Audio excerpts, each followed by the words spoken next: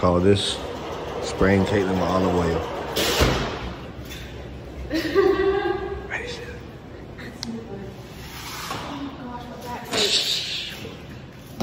Yo, that would be, bro, if I actually did that, that'd be the best video of all time. Your eyes just like. Do it. Oh, that one. Yes, you can. I could touch that. That's such a lot. This is a shorter baby. Yeah, that's like 8 feet, maybe. No, that's like 9. What? That's like 8 feet. That's not 8 feet. Yeah, that was close though, Jit. You can almost dunk. Did you see me run? I was like... It was sad, actually. I saw it. So no joke today? What? No jokes today? She told us. So did you just start looking up jokes after you kept getting asked? Oh my goodness. Y'all, she's getting old, man. She's getting old, man. All right, try it. Come on, Jit.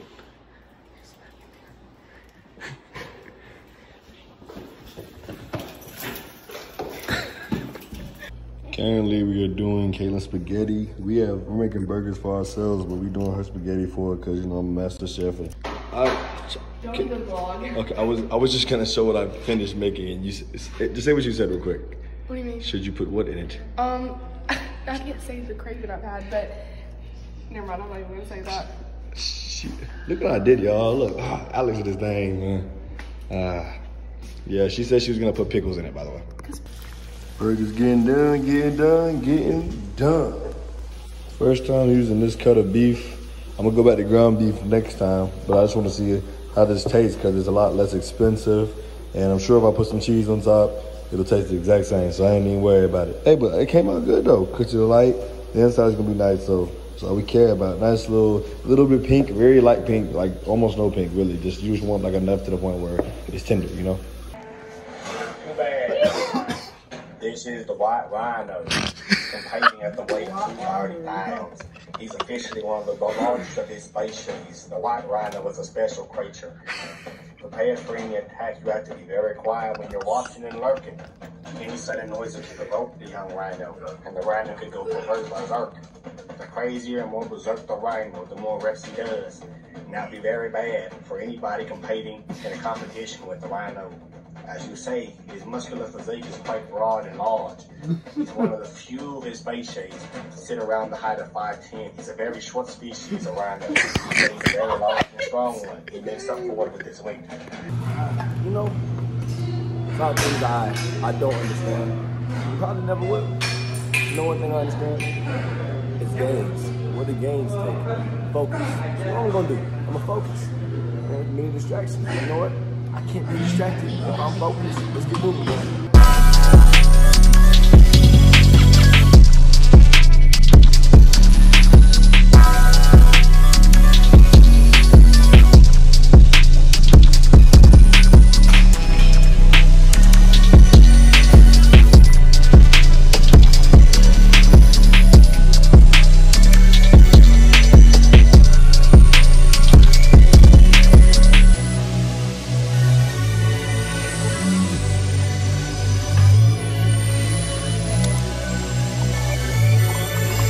It used to be heavy at one point.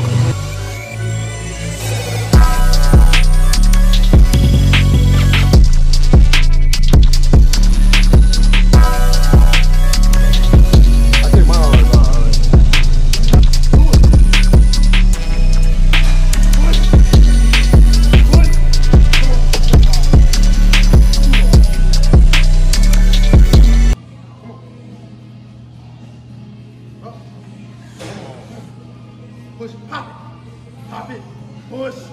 Yes, good.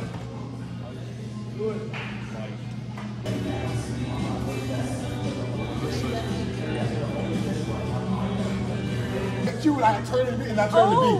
Okay. Oh my God, I'm a genius. Do you hear me? Are you hearing me? Are you? That's pretty good. That's pretty good. Oh. And then I become Connor. We got channel. Dude, Oh my gosh. And then we take estrogen and then we turn it up.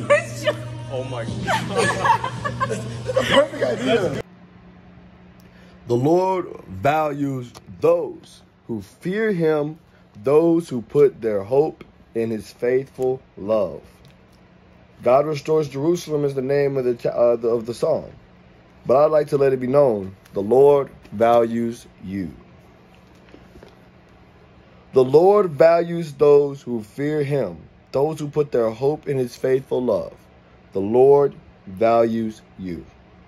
Now look, there may be people watching today, and they might say, well, I don't put my faith in my trust in his faithful love because I don't believe. Or someone who says, I trust him, but not fully. I'm half-hearted into it. I mean, there's some times where it's really easy and sometimes really hard. I want you to understand, regardless of this, the Lord loves you. But understand as well, there's a value on those that the Lord has marked. You are a chosen people. The last verse says, he has not done this for every nation. They do not know his judgments. You are a chosen people. God restored Jerusalem. It didn't say God restored the world. We are a chosen people. The day when Jesus Christ came to the earth, hung, bled, and died on the cross, he did so that we may have connection with the Father. That was the new covenant. The Lord had made many covenants in the Bible, but the main covenants that we'll speak of course, or that which he had made with Israel, and that which he had made with Abraham, the ones that led up to the entire Jewish nation or the Jewish population, that was led to us Gentiles being grafted into the kingdom of God, because when Jesus came, it opened it up to everybody, and it wasn't about blood anymore. It wasn't about the nation in a physical stance, but the nation in a spiritual stance. It came to us all being connected spiritually, because regardless of the flesh, the blood, we are all bound together and bonded together by the blood of Christ. All those who put faith in it, all who put faith in him, that is where we are all made to connect. And once you have done that, you have joined and truly become a member of the body of Christ. And when you've done that, you have been restored. And so this turns from God restores Jerusalem to God's restored you. God restores us. God restores all who trust in his faithful love. God values you. Do you see the value? Do you walk in the value? Do you know the value? Because if you don't know the value, then you have to read this again. Verse 20. He has not done this for every nation. They do not know his judgments, which means that we are supposed to know his judgments, his goodness. And understand, judgments is something in the Bible that goes two ways. There's the good judgment and the bad judgment. And judgments don't just talk about heaven and hell. There's judgment on earth as well. But let's talk about the afterlife. There's judgment. There's heaven. There's hell. Those are the biggest judgment on Judgment Day, when Jesus Christ comes and he judges us, either good or bad. And understand, what makes you good or bad, black or white. It's an easy concept. Obviously, it's either being a sinner or being saved. You are saved by Christ Jesus. You are a sinner when you live in the world and you do not choose Jesus. It's the easiest thing to understand, but it's the hardest thing for people to choose, because once you choose one, you must stay in one. And I'm not saying that if you've lived in sin for years, you can't come back to Christ. That's not true at all. I lived in sin for all my life, truly, until the age of 16. And I still struggled, but I was no longer a sinner, because I gave my life to Christ. I gave it up. I fell sometimes. I struggled sometimes, but it was God who healed me. It was God who fixed me. It was God who restored me. So understand, you're not a bad person, or you're not a good person because you can do good things. And you're not a bad person hypothetically because you do bad things. That's not the true definition. It comes down from either you're a sinner or not a sinner. That's the black and white of it all. I don't care if you give to charity. I don't care if you do all this stuff. That's great stuff, and I'm thankful. But if you're not giving to charity and saving lives, if you're not telling them about Jesus Christ, then all you've done is vain, because all you've done is put food and clothes on their back in the world, and you've left them homeless in eternity. Our mission is in eternity. Our job is to help build more and more homes in the kingdom of Christ, to build more and more people up in Christ, that we may have more have more evangelism in this world, have more missionaries in the world, have more people looking to spread the word of the Lord in this world. We need more teachers. We need more listeners. We just need people willing to sit down and enter the God's kingdom and do his will. And that only happens once we start to move in our restoration. Once we begin to acknowledge that we know God's judgments, because too many of us know judgments and are either too caught up in this world to walk in it, or just not ready to accept that the judgments are real. But either way, once you've come to Christ, he's placed the judgments on you, and you have to walk in it. Again, these are probably my two favorite verses in there. I'm just going to keep jumping back and forth, because it says, the Lord values those who fear him, those who put their hope in his faithful love. He values you. Now that he's put that value in you, you have to move like it. It's like a title. Once you call this girl your girlfriend, you have to move like she's your girlfriend. You put a value on her. She has to move like she's your girlfriend, and you have to move like she's your girlfriend. You place the value now. You have to respect her, and she has to respect you. And y'all have to be willing to know the relationship you have and move in accordance to it.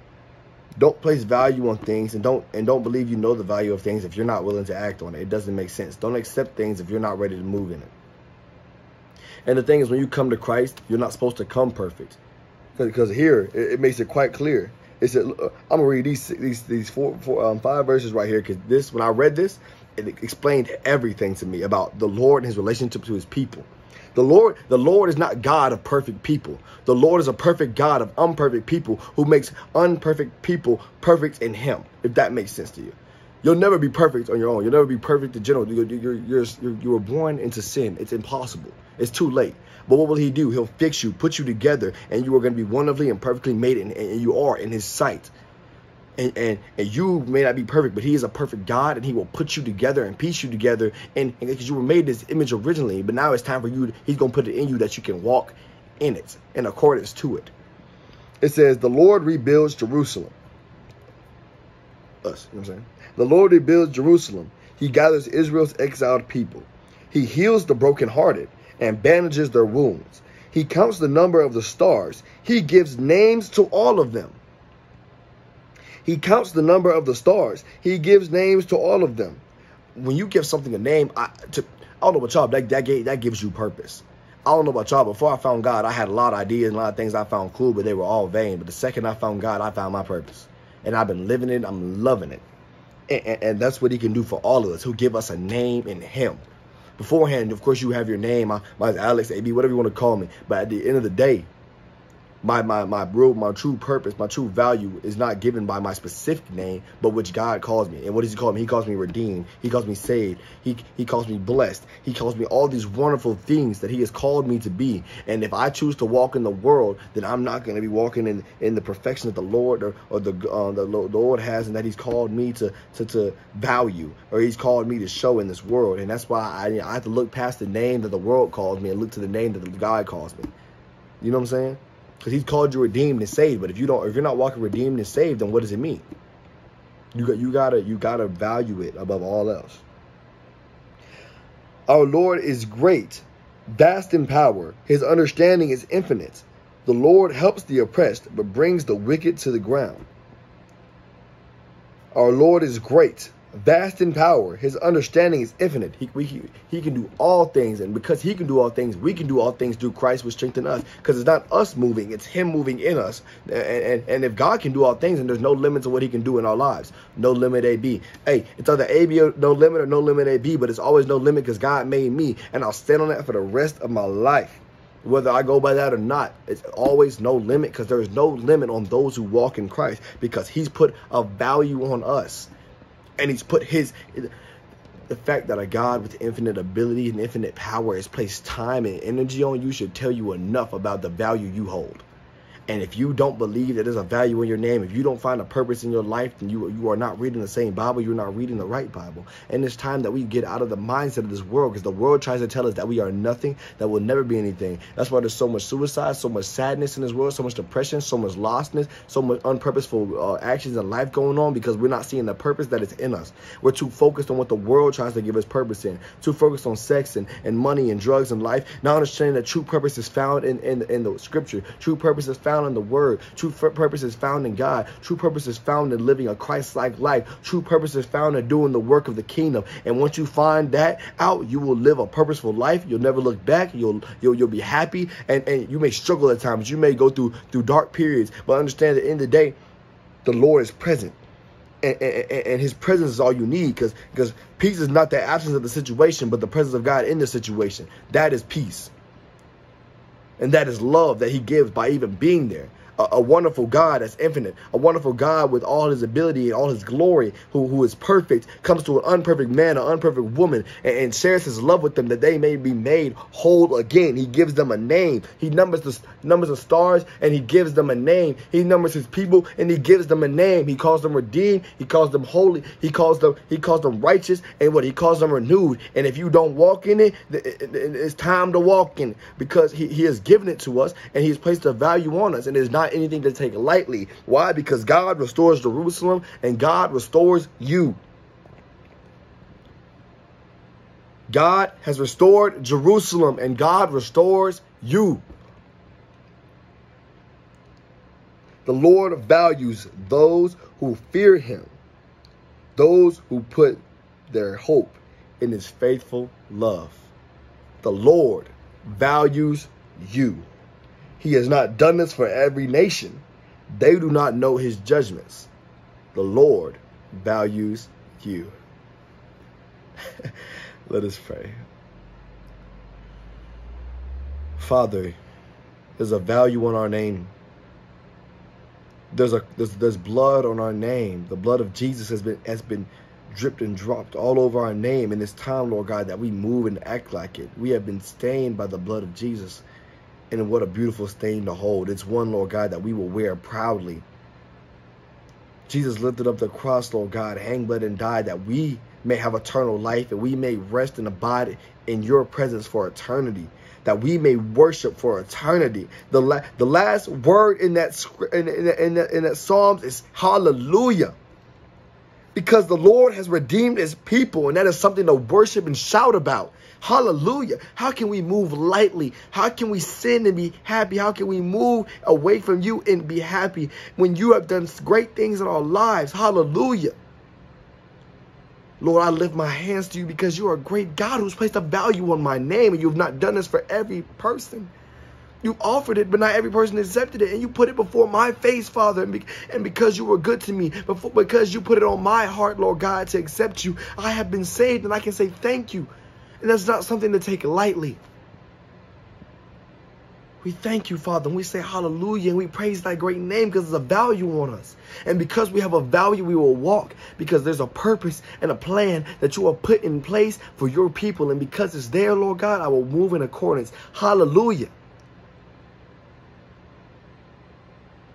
God restored Jerusalem, and God restored us.